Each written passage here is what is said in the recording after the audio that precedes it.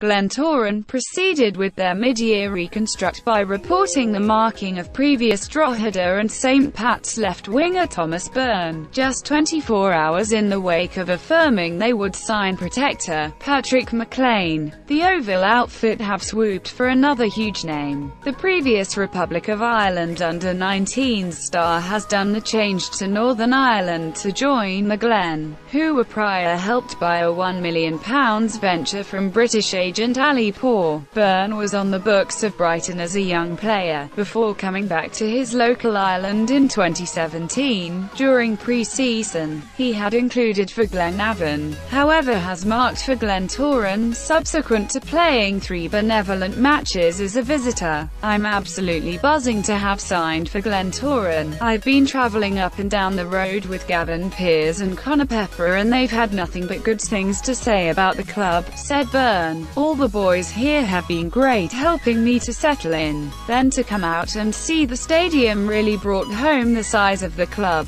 I just can't wait to get going and show the Glentoran supporters what I can do." Glentoran have additionally marked Croatian team goalkeeper Marijan Antolovic and midfielder Hrvoje Plum this mid-year.